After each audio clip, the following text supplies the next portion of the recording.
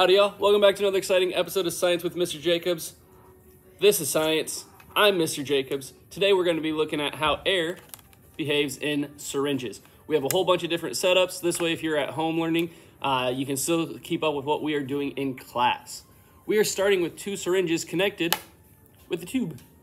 The first thing that we're going to see is what happens when we compress the plunger of this syringe, and we'll see what happens.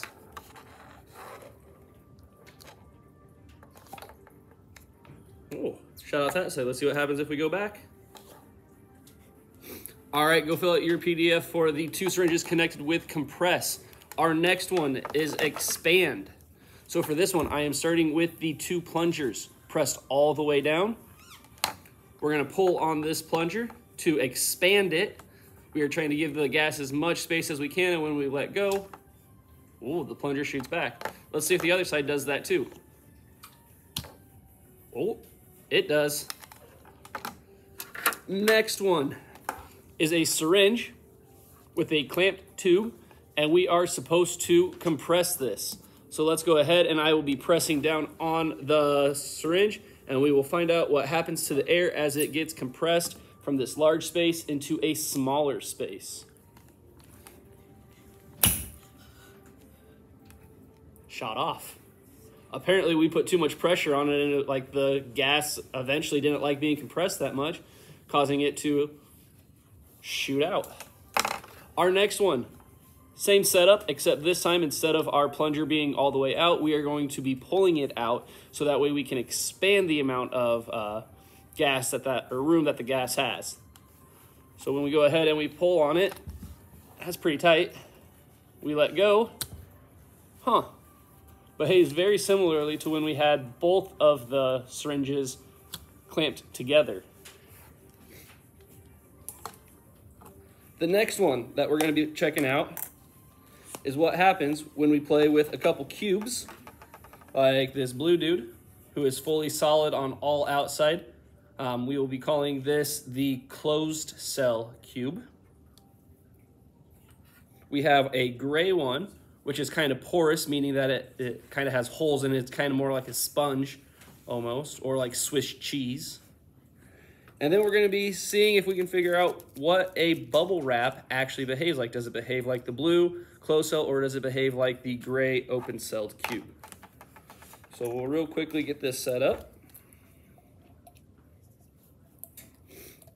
And it looks like on our PDF, it's going to be the blue first, and we need to compress it. So we got our plunger all the way at the back, so that way we can compress the air, and we're going to see what happens to the blue cube. Go ahead and make a quick prediction on what you think will happen. All right, let's find out. As we press that plunger in, you can see that our blue cube has gotten a lot smaller. When we release that plunger, or we expand that air back out, we can see that the cube does get bigger. Now, we do need to see what happens when we expand, so I'm going to go ahead and push that plunger pretty much all the way. Don't want to completely pancake my blue cube. And we'll go ahead and see what happens when we pull on that plunger and expand the air. The cube does end up getting just a little bit bigger.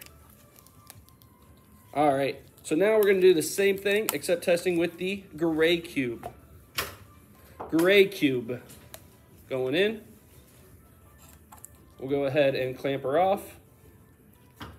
Alrighty, gray cube. Now this is the open-celled cube, and we're gonna see what happens when we go to compress it. It just kind of moves along. It's not really changing any of its sizes. Okay, let's see what happens when we go to expand it. So I'm gonna again close it so it's almost all the way shut. My clamp came off. We'll put that back on.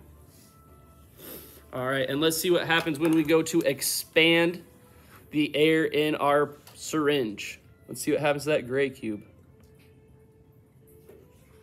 Not a whole lot happening. Interesting.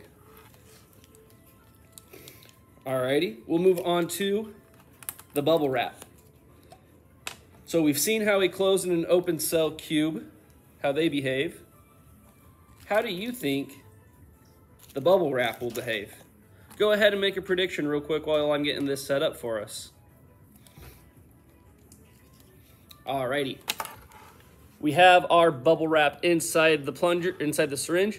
Plunger's all the way back, which means we're gonna go for the compress first. And let's go ahead and compress it and see what happens. Seems like it's gotten a little bit flatter. Let's go ahead and see what happens when we go to expand it. Kind of make it look like it's inflating and deflating when we press in and press out.